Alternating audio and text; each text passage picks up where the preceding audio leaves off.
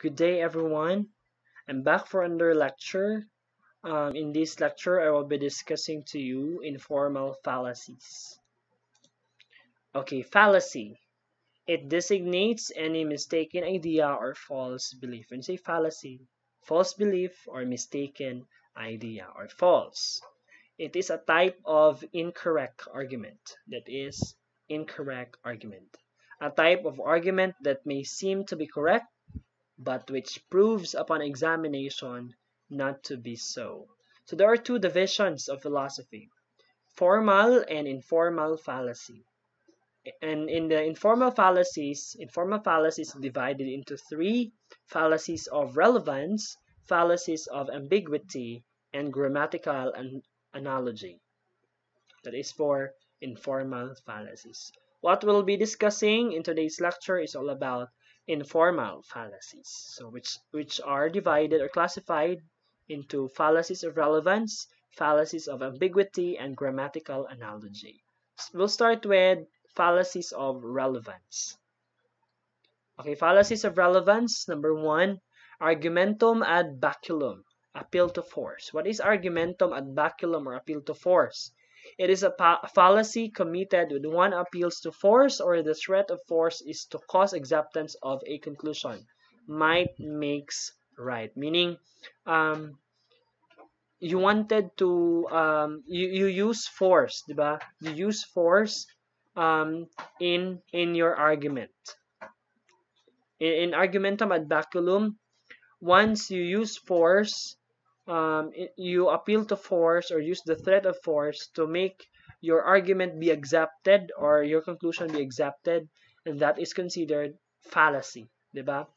Argumentum ad baculum. Example: I warn you not to continue your candidacy because if you persist, then you will swim. Swim na siya ha? Swim. Then you will swim in your own blood. That is fallacy. Argumentum ad baculum, appeal to force. Gamitan niya og force, di ba? To cause acceptance or to make his or her argument be accepted. But that is a fallacy. Pwede pod nga, oh ma'am, sir, pagdili ko nimo papasaron. Putlan ti kag ulo. That is fallacy, di ba? That is a mistaken belief, appeal to force. Second, argumentum ad hominem. Argumentum ad hominem abusive. So there are there are two variety for argumentum ad hominem. This is for abusive. Argument directed to the man. It is committed when instead of trying to disprove the truth of what is asserted, one attacks the person who made the assertion or has something to do with genetic fallacy. Like for example, I don't believe on what he said because he was so ugly. That is fallacy. Dili pwede nga, dili ka motuo because maot siya, di ba? Fallacy na siya. I don't believe on what he said because he was so ugly. It is considered abusive because the argument is directed to the man. Sakit kay siya, di ba? Igo kay siya. Kanang personal kay siya. So that is considered fallacy. Argumentum ad hominem abusive. Third, argumentum ad hominem circumstantial. Meaning, dili siya abusive, it is not directed to man, but it is circumstantial, depending on circumstances. It pertains to a relationship between a person's beliefs and his circumstances, like place of birth, social status, or economic status, or poisoning the well. Diba? Example: because he is a poor person, therefore he can't be trusted as the president of the organization. So circumstantial, social status, economic status. It doesn't mean nga poor person ka, you cannot be trusted as president of the organization. And the example is fallacy.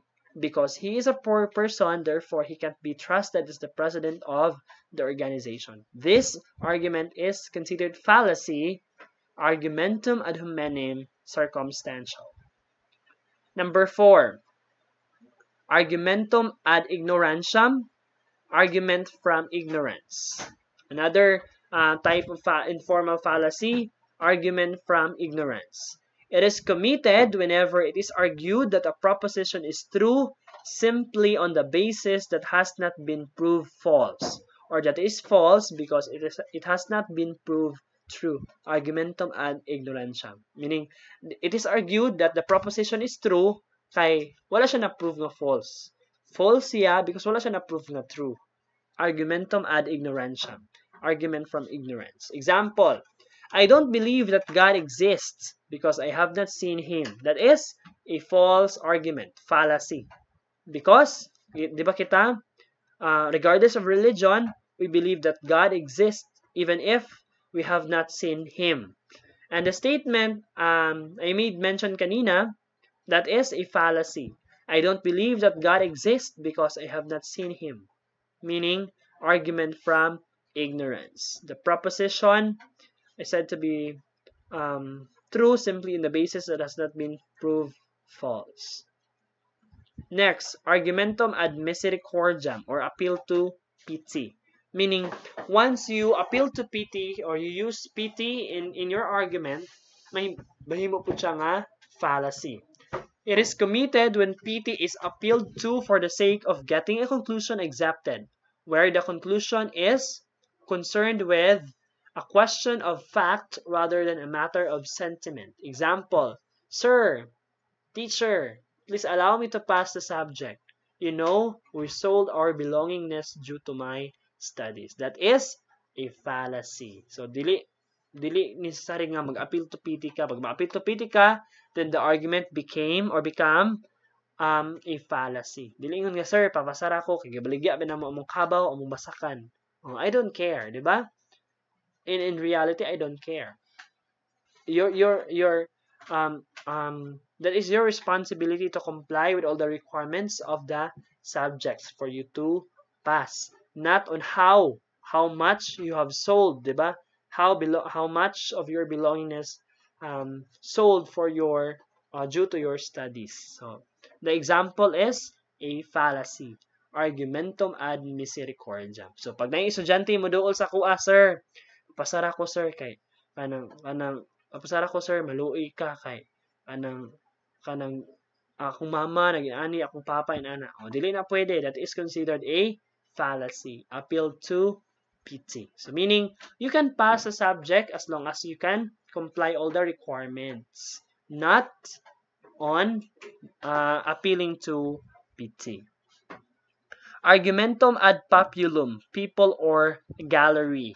It committed in direct and emotional appeal to the people or to the gallery to win their assent to a conclusion and supported by good evidence. Example, Lux soap used by 9 out of 10 Hollywood actors. The argument is fallacy. It is commonly used in advertisements. So some, not all, advertisements are misleading, di ba? Deceiving, di ba? It doesn't mean nga Lux soap effective na siya because it is used by 9 out of 10 Hollywood actors. So that is a the fallacy, false, mistaken belief. Next, argumentum ad vericondiam, appeal to authority. A proposition is claimed to be literally true on the basis of its assertion by an authority whose competence lies in a different field. Particular o person in authority. In fact, class, ang usa ka elementary pupil, di na siya basta-basta motuo, di ba? Kung di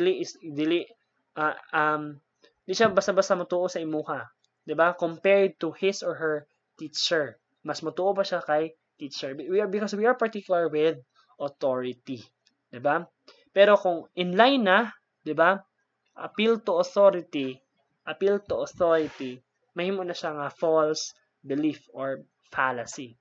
A proposition is claimed to be literally true on the basis of its assertion by an authority whose competence lies in different field. Diba?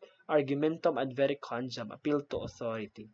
Like for example, if symptoms of hiccup persists, consult a dentist. Diba?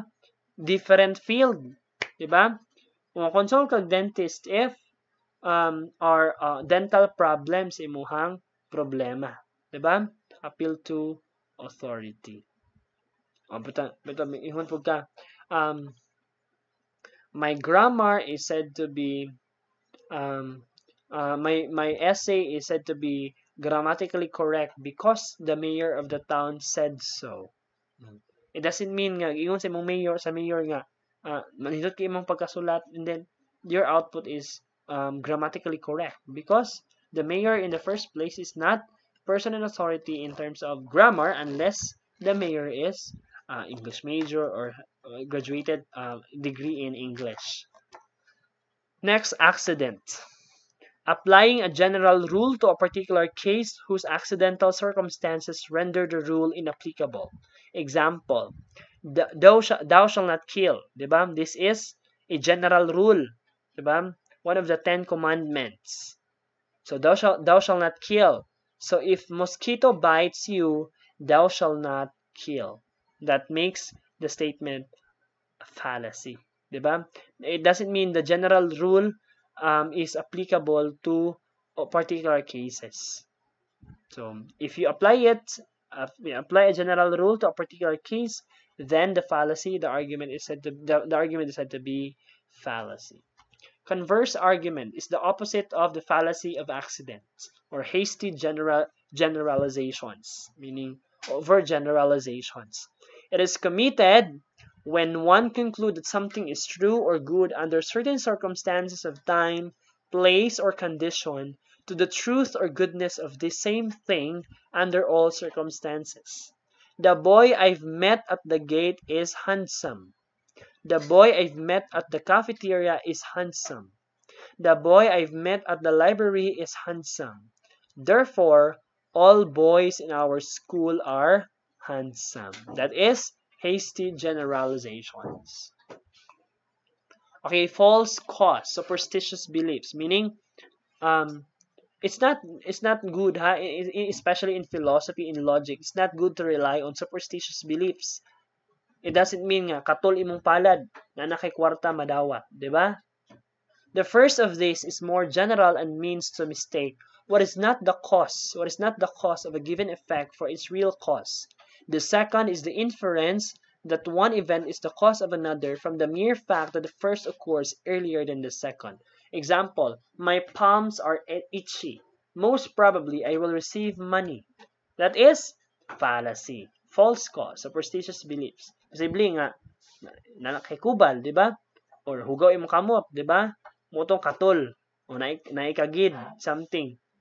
But, not on, you will receive money. Your itchy palm has no connection with receiving money. Is that clear? Superstitious beliefs. It is a fallacy. Diba? Panalitan, sakit akong ngipon. Ano man, nisumbag og kuan, kay nasumbagan og kuan. Diba? Natandugan og dili ingon nato. Tanaw ilaga or dili ingon nato unsa pa. That is still considered fallacy, a false cause. It has no scientific basis. Diba?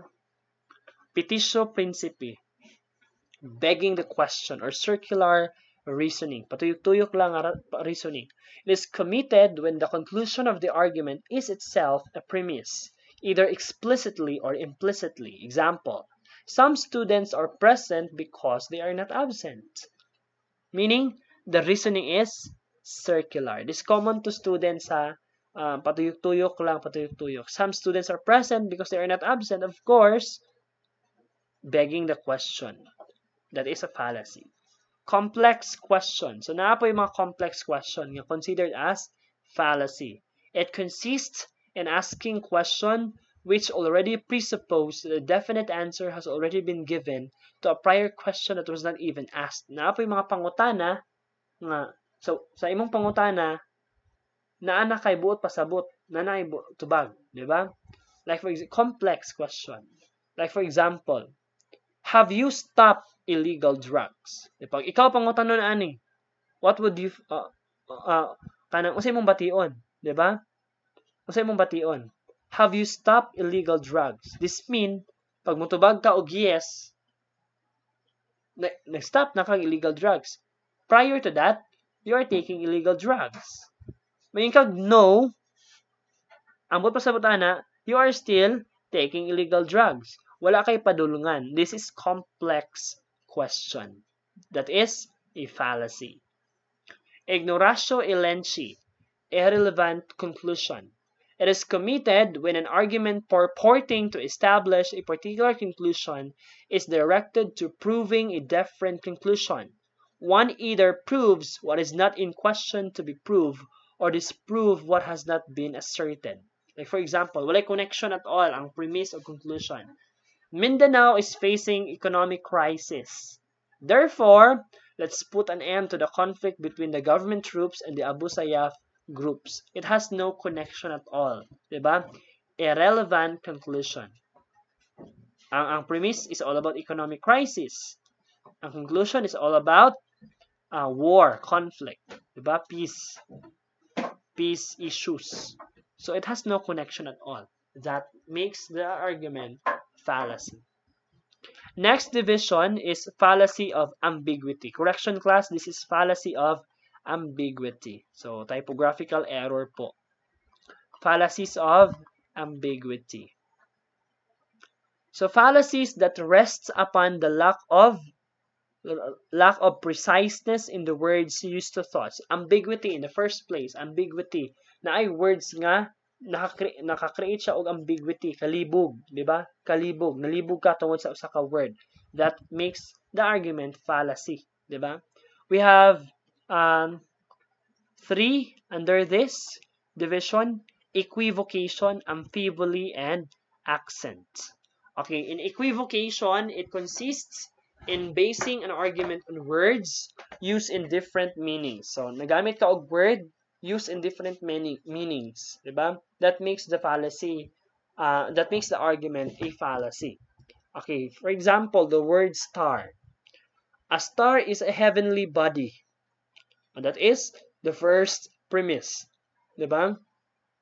The first premise or the major premise. A star is a heavenly body. Ang star diri nga gi-refer is star, diba? Like sun, diba? In heavenly but nasa universe. Star is a heavenly body. Now next premise is Katrina Halili is a star. Diba? Si Katrina Halili star. Therefore, Katrina Halili is a heavenly body. That is a fallacy because ang refer diri nga star kay Katrina Halili is actress, diba? Actress, artist, diba? Star. So, lahi po ang star ng heavenly body. Therefore, the argument is said to be fallacy, equivocation. Consists in basing an argument on words used in different meanings. So, the confusion is caused by a certain word, star. Next, amphiboly. Amphiboly, it results in using phrases or entire sentences ambiguously. It may be true in one interpretation, but false in another. Okay, example. He is a criminal lawyer. So, ambiguous ang meaning sa sentence. Diba? He is a criminal lawyer. It can be, you are referring to a lawyer who is a criminal, or you are referring to a lawyer of a criminal. Diba? Lawyer handling criminal cases. He is a criminal lawyer. So, the argument is fallacy. So, libog siya. It may be true in one interpretation but false in another. He is a criminal lawyer. So, you are referring to, you're referring to a lawyer nga criminal. Pwede po ka, nag-refer po ka sa lawyer nga handling criminal cases. Diba? Criminal lawyer. Next is accent. Ambiguity which arises from false accent or false emphasis in speech. For example, slow men at work. So, tungod sa accent, sayop ng pagbutang sa comma, 'di ba? Sa accent mismo sa phrase or sa phrase naka-create siya og ambiguity, and that is fallacy, 'di ba? Slow men at work. So, dili mo masabtan. Whereas Pag tarungon mo siya o tarungon mo yung accent, mas masabtan mo siya. Slow men at work. That is the correct accent. Pero kani-ani atong accent, slow men at work. That is a fallacy based on accent. Next division is grammatical analogy. Okay. Sa fallacy of relevance, we are referring nakafocus ka sa relevant sa argument. Fallacy of ambiguity na ay mga words or phrases nga that makes the argument ambiguous, that makes it a fallacy. Now, there is a grammatical analogy. We will focus on grammar itself, diba? The composition, the usage, diba? The division, many more. So there are three informal fallacies under this division: composition, division, and false dichotomy. When we say composition, it is committed when we take jointly what should be taken separately. So composition ang tawag ana. We take jointly, giipon nato ang dapat bulagon, diba? What should be taken separately. When we infer what a property belonging to each member of a group or class must belong to a group or class as a whole. Example, Ilocanos are tight-fisted, but you are an Ilocano. Therefore, you are tight-fisted. This is an example of composition. When we take jointly, what should be taken separately. Knowing a person who is tight-fisted does not refer to a member of a cultural group or something, diba? If you take jointly, what should be taken separately, then that is fallacy under composition. So, dili tanan Ilocano tight-fisted. So, diba? You are tight-fisted. So, lahi-lahi. When na Ilocano po nga tight-fisted na po dili. So, it should be taken separately. Division is the opposite. It consists taking separately what should be taken jointly. Diba? It should be, it consists in taking separately what should be taken jointly. Dapat, unsa to dapat, what should be taken jointly should not be taken separately. This is division. Okay, Benigno Faral is a fraternity member. But all fraternity members love hazing. Therefore, Benigno Faral loves hazing. Diba? So, Benigno Faral is a fraternity member. But all fraternity members love hazing. Therefore, Benigno Faral loves hazing. So, division. Taking separately what should be taken jointly. Okay, I have also one example for division.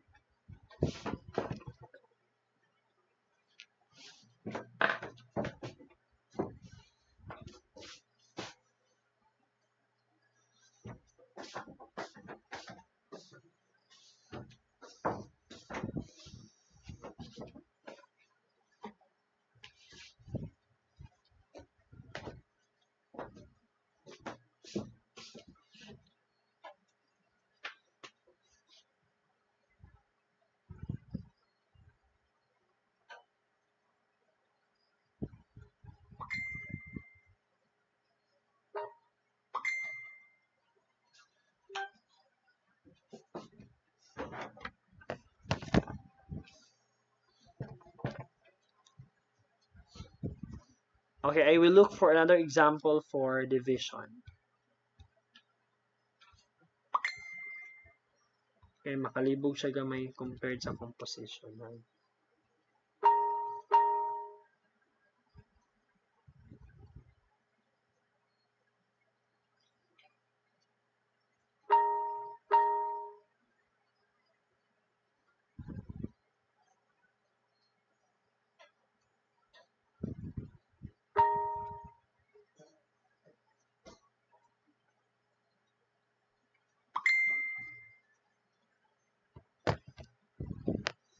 Okay, division consists in taking separately what should be taken jointly. I have here another example.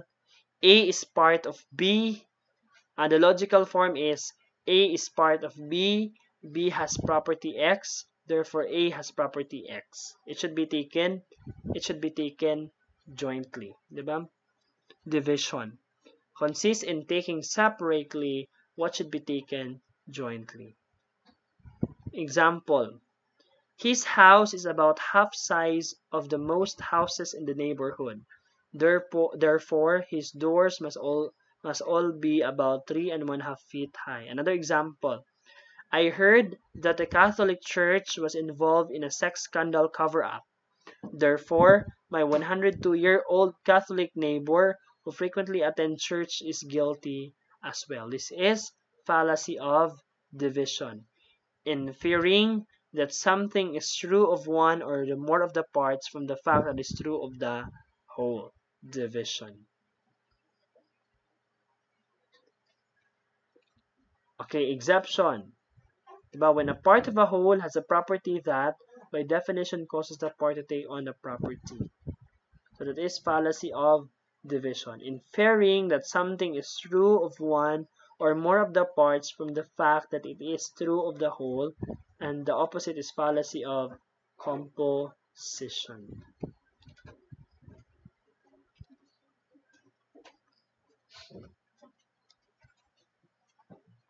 Next is false dichotomy. It is committed when the arguer presents two alternatives as if they were the only alternatives, where a third alternative may still be possible, and the arguer then proceeds to eliminate the alternative he dislikes and then use as a conclusion the alternative which he favors. False dichotomy.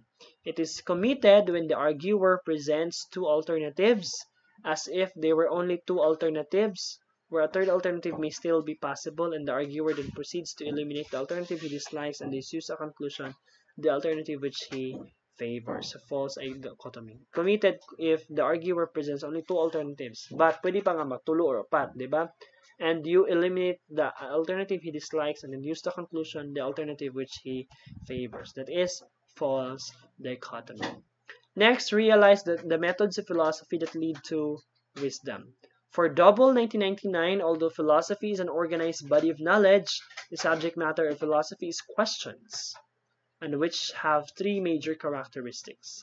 Philosophical questions have answers, but the answers remain in dispute because even philosophers disagree with one another.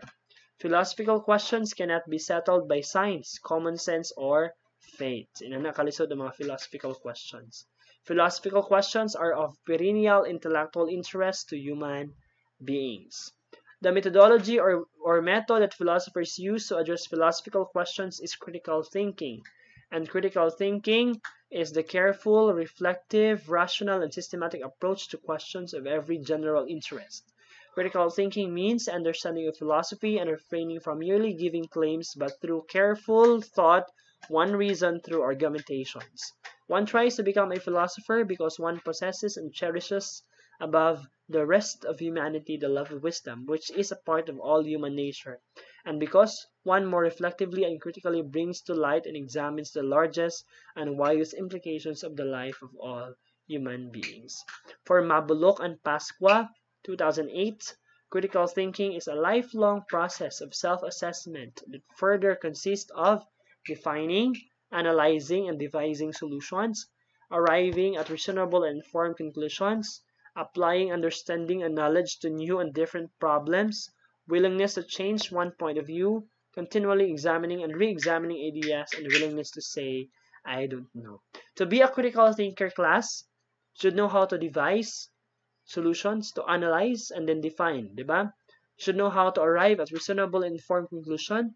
You should know how to apply understanding and knowledge in different problems, the new or different problems. You should have the willingness to change your own point of view, diba, if necessary. And you should know how to continually examine and re-examine ideas, and the willingness to say, I don't know. Take note, class, saying I don't know cannot lose your knowledge or cannot dili makawala sa inyong confidence, diba? Even critical thinker na ganina siya. It has the willingness to say, I don't know, especially if you don't know something about that particular topic. So, kung kamo, diba, as to be a critical thinker, dili ka na pataka-taka, bisag di ka balo, halang bula-bula, diba? It's good naman to say, I don't know, if you don't know really, diba? what is the topic or what is the topic all about. That is another characteristics of being a critical thinker. The attributes of a critical thinker includes always looks for evidence to support assumption and beliefs, adjusts opinions, looks for proof, examines problems, and rejects irrelevant and incorrect information. That would be all. I hope you have learned something about from methods of philosophizing. God bless and have a nice day ahead.